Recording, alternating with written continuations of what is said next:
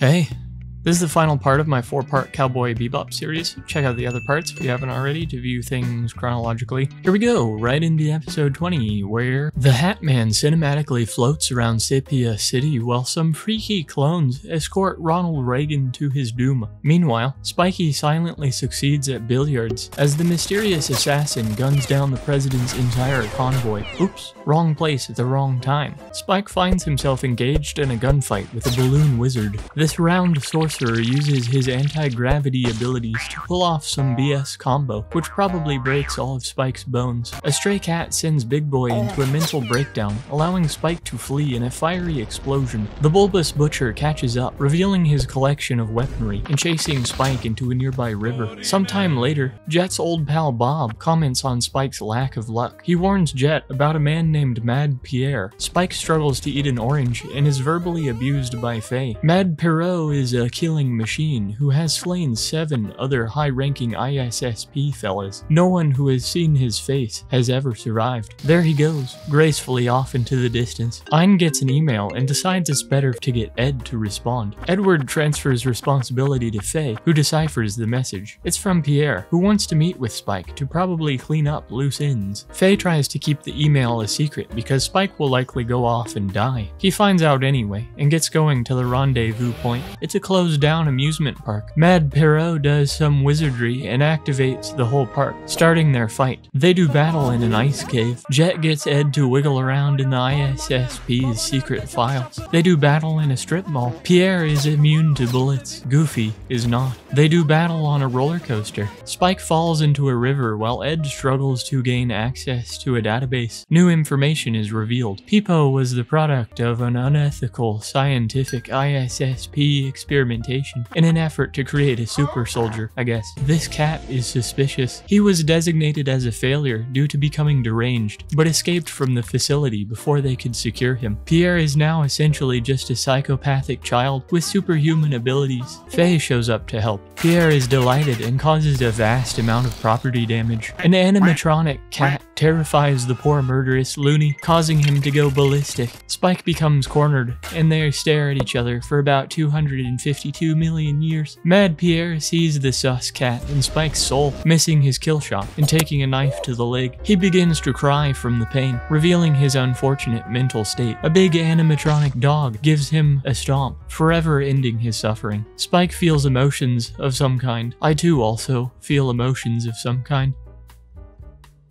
Jet got a cryptic email from an old pal named Pal to seek a sacred beast, and now wanders through a Martian city narrating his own short story. Pal is some kind of renowned Martian feng shui master. Jet did some googling and found that Pal has died, unfortunately. While visiting Pal's gravesite, a little girl gets Jet involved in a shootout. She divines an escape route with her circle, and they are pursued through the city, eventually plopping into a river. Jet is confused. Later, on the Bebop, Spike and Faye deliberate the identity of their new passenger. She is Pal's daughter. Pal was involved in a hyperspace accident, presumably suffering fatal injuries. Jet informs the girl about his connection with Pal, and of the inauspicious letter. She becomes enthusiastic and determines that Jet's arrival is part of wacky feng shui business, involving the location of a relic called the Sunstone. Jet narrates his story in a noir fashion as the motley pair go searching around town. The girl's name is Meifa. She is a student of feng shui, the act of analyzing the natural magnetic energies of the universe to predict events. She laments her dad's untimely death as Jet subconsciously becomes her new father figure. He digs himself a new hole to metaphorically bury himself in and eats an entire ice cream cone in a panic. Later, on top of a skyscraper, Meifa figures out Pal's riddles, and they run around town some more. The Mafia have sniffed out their tracks, however. Meifa finds the Sunstone, while Jet uses his bounty hunter instincts to pull a sneaky on their pursuers. They're from the Syndicate, who are after Meepo because they can't find Palpa. The defeated thug is looted by children. Meifa suddenly says that Pal was alive, so I guess he's out there somewhere. Jet narrates all that while dramatically walking around again. The Sunstone turns out to be a piece of the moon, learn from the gate incident. Spike and Faye's cigarette smoke sends Jet into a protective frenzy, causing him to designate the living room as a non-smoking area henceforth. Mayfa doesn't know what to do with the stone, but Ein does. Lufa deduces that she can find her father using the magic rock. Ed Nyanyanyans had some matrixy biz, while Faye and Spike discuss Jet's relationship with Mifa again. She reveals that she has daddy issues and questions her father's identity. Jet informs her about Pow's past as a consultant for the Syndicate and his defection from said group. Pow was only looking out for his family by distancing himself. Ed keeps Nyanyaning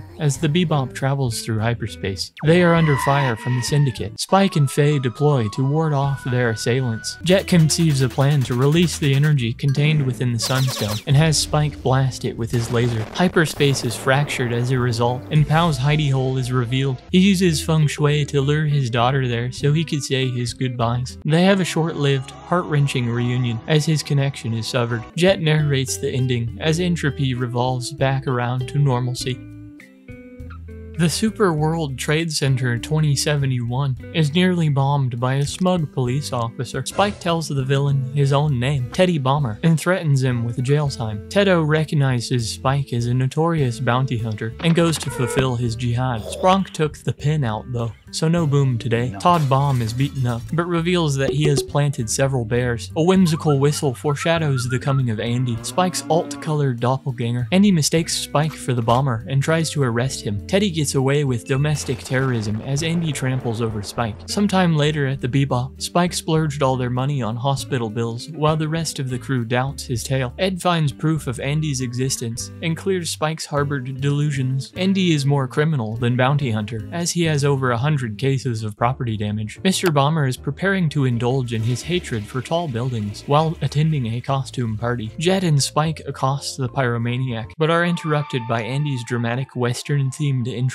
Jet is mistaken for Toddy Bombo. The real Teddy reveals his identity due to the frustration of being ignored, and once more causes terror. Faye flirts with Andy in an elevator. Teddy is pursued by the two cowboys, who end up causing more destruction than the actual criminal. Teddy is ignored once again. Andy's narcissistic goon cave is louder than a drag queen's undergarments. Faye is fed soup and a heaping dosage of cringe while trying to understand him. They toast to Andy's reflection as the night continues on. Sometime later, Faye returns with a souvenir and comments on how similar Spike and Ekips are. Spike is enraged. Teddy Bomber sent a serial killer letter to the TV people, but his speech is once more cut short. Ed finds the next target, while Jet and Faye pass on Ted's bounty. Spike stubbornly continues his warpath, however. At the destined battle site, Teddy is once more ignored. Addy approaches upon his horse. Teddy continues to be ignored while Spike and Handy fight. They are both lured into Tobo's dastardly elevator trap, where he reveals his villainous plot. Once the cowboys reach the skyscraper's precipice, they will explode. Unfortunately, Andy and Spike are constantly stepping on each other's toes and can't seem to escape as a result. They explode.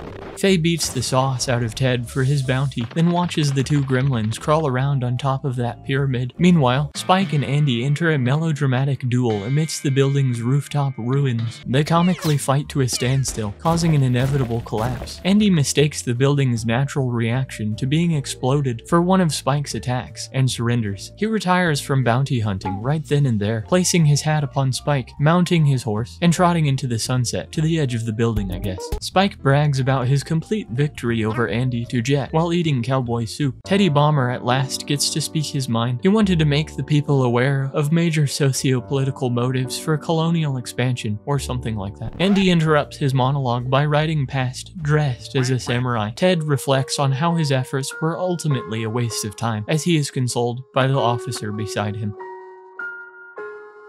An old guy representing the Illuminati explains what a soul is while tripping balls on TV. He beckons the viewer to abandon their body and embrace the soul. I guess it's a cult which is trying to matrix people. The news reveals just that. There is some trouble surrounding the whole ordeal, involving suicides and zealotry. Oh, look. That's Faye. She looks terribly hollow. Spike Ed and Jet view the news while eating their mushy dinner. Jet reads a Wikipedia article on the cult's leader, Dr. Londays, who has a significant bounty. That explains why Faye is involved. Jet goes on to read that Londays had a vision from God one day and started to develop some tech to store people's souls. Since then, he created an electronic transcendence group called Scratch. Faye crawls around in the ruins of some kind of technomancer's labyrinth. She suddenly gets the wibble wobbles from the various monitors. Jet, Ed, and Spike begin their investigation, but struggle to find clues as to Londays' whereabouts. Even the TV people are befuddled. Unfortunately, due to low ratings, the bounty hunter's scheduled programming is no more. The crew meet up, but have yielded no results. Faye FaceTimes the Bebop, pleading for assistance, then passes out. Spike goes for the rescue while Jet tries some VR gaming tech that Scratch uses. Ein gets fidgety at the freaky poems about death that the machine is reciting. Jet gets mind controlled by the hypnotic patterns, but Ein breaks Londays' spell with his dog magic.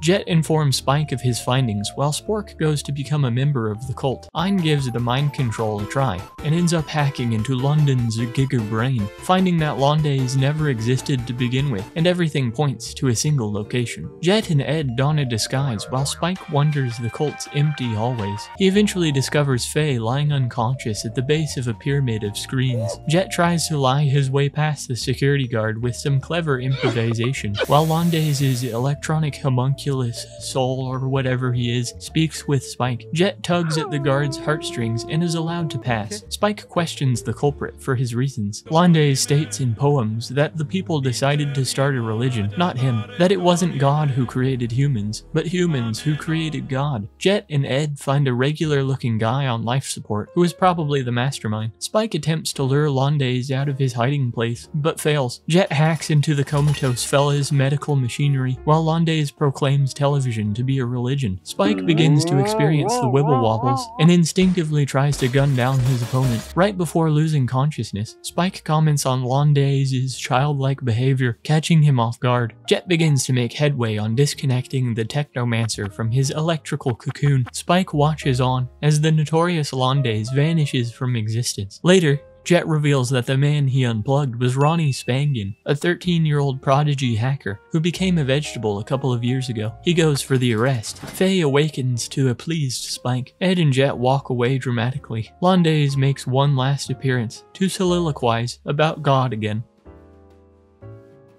Faye watches her forgotten memories repeatedly on TV, pausing on a stone lion. Ed recognizes the imagery, but is only sleep-talking, I think. Edward is violently kissed on the lips, out of frustration. Spike cinematically brushes his teeth, while Jeep tries to figure out where they are. It's Earth, and the women are gone. They're headed to the familiar stone lion, with Ed strapped haphazardly onto the top of Faye's car. Meanwhile, a couple of cool scientists investigate the meteor crater. Ed's delusions led Faye to a pile of trash infested with orphans. The children of the corn attempt to harvest Faye's fingernails, but are chased away by a nun. Ed is recognized. Later, Fed is fed raw fish and apologized for being hosed. She inquires about Ed's history. The nun states that Ed always just comes and goes like a stray cat. Faye decides to flee, but Ed convinces her that the urchin heap was a pit stop for food along the way. The nun gives Ed a parting gift, a hologram of her father. She casually tells Faye that Edward's dad has been looking for her for 7 years due to forgetting where he put her, and that he visited a couple months ago to see if Ed was around. Here he is, doing some cool science experiments with his gay lover. Faye was led to her destination, but remains melancholic. An old woman boasting some rad wheels recognizes Faye. It's one of her old homies. Memories activated. The fortuitous encounter blesses Faye with valuable information on her past, revealing that she was a victim of a terrible accident. The woman compares her appearance to that of a ghost by commenting on Faye's youth. A little girl comes to collect her grandmother, who introduces Faye. Our femme fatale suddenly decides to embrace her spectral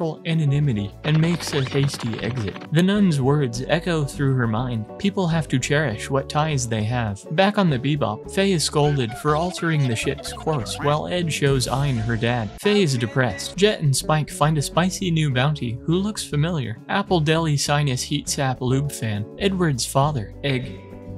Appledeli can't remember his assistant's name. Another meteor to prod at lands nearby, interrupting their breakfast. Faye is depressed. She has a brain blast in the shower, abruptly recalling her lost memories of times long ago spent with people she once knew. She peers so deep into that abyss that she even remembers her life-altering disaster. Faye has an identity crisis in the hallway. Spike is confused. Faye skedaddles after a brief conversation with Ed about figuring out where one belongs. Spike tells Jet about Faye's desertion, and the two get to tracking their bounty. They find Applesauce and his purple servant, reveal themselves to be cartographers trying to map every meteorite strike that hits Earth. The bounty hunters are persistent and get the egg. Spike and Appledeli have a martial arts bout where Spunk is deftly repelled. Ed makes a grand entrance, and the eccentric pair merrily perform gymnastics together. Spike and Jet are shook. Appledeli headbutts Spike, thanks him for taking care of Ed, and gives him eggs. It turns out that Ed put a bounty on her dad, so the hunters would chase him down. Another meteor calls Apple to his duty, leaving Ed behind once more. Faye wanders the streets of her youth, entering the vestibule of her past, only to find it weathered and ruined from years gone by. Spike is given a pinwheel. Jet makes boiled eggs. Ed and Ein depart the Bebop, leaving a message in blood, and Faye has a psychotic episode in the remnants of her family's house, as I cry 3 or 4 manly tears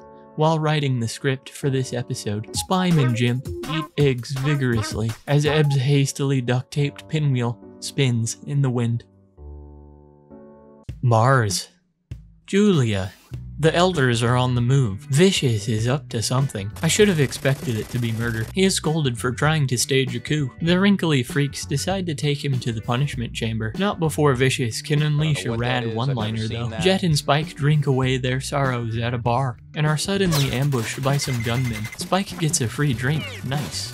Jet is wounded, but Shin, Lynn's brother, comes to their rescue. He informs Spike of Vicious's failed coup and warns him of the fallout to come. Shin goes on to state that Julia is taking refuge in the city of Tharsis and recommends that Spike should seek her out. Jet gets patched up and urges Spike to not get involved. The visions of Julia won't stop pouring into his thoughts, however. Spike recalls their parting words as he left the syndicate. Spike and Julia attempted to flee from the violence and live a peaceful life. Vicious caught wind of their plans, however, sparing Julia's life in order to force Spike into his current circumstances. Faye continues to have an identity crisis at an airport, or spaceport, I guess. The ex-bounty hunter TV host guy goes to pick up his mother. Faye gets a phone call from Spike, pleading her to rendezvous with them at Tharsis. She doesn't intend to return. Julia rides by in her convertible, clearly under a lot of pressure. Faye decides to get involved for some reason, toasting the baddies and hopping in with this strange woman she's never met before. Faye is pleased by the sudden violence. Sometime later, Julia thanks Faye for helping out, and they discuss their circumstances just enough to not realize that they're basically cousins. On the drive back to Faye's boat, they introduce themselves. Julia instructs Faye to tell Spike that she will be waiting. Faye is shook. Julia enigmatically drives off. Back on the Bebop, Jet tells Spike a story where the moral is to keep looking to the future instead of the past. Jet once more cautions his partner to forget whatever happened and move on. Spike counters by stating that his reasons are driven by a longing for part of him which he lost, Julia, the piece of his spirit that roams eternally distant. Spike cannot simply move on, because the husk which presents itself as Spike is not him. Faye has returned. Jet gets a call from his old pal Bob. He tells Jet about the Syndicate's troubles, and how the Elder Triplets are out to annihilate anyone who could possibly threaten their control of power. Spike prepares for battle. Faye has an abrupt change of heart, but Spike's spidey senses have already detected her approach. The Bebop is under attack. The crew man their stations as Faye relays Julia's message. Spike deploys in his little ship. Vicious is sentenced to death, while Spike charges onward. Julia waits at the destined rendezvous location as a dogfight breaks out in space. Vicious's parrot explodes into smoke, allowing him and his buddies to continue the coup. The space battle nears its end. Jet urges Spike to go find Julia,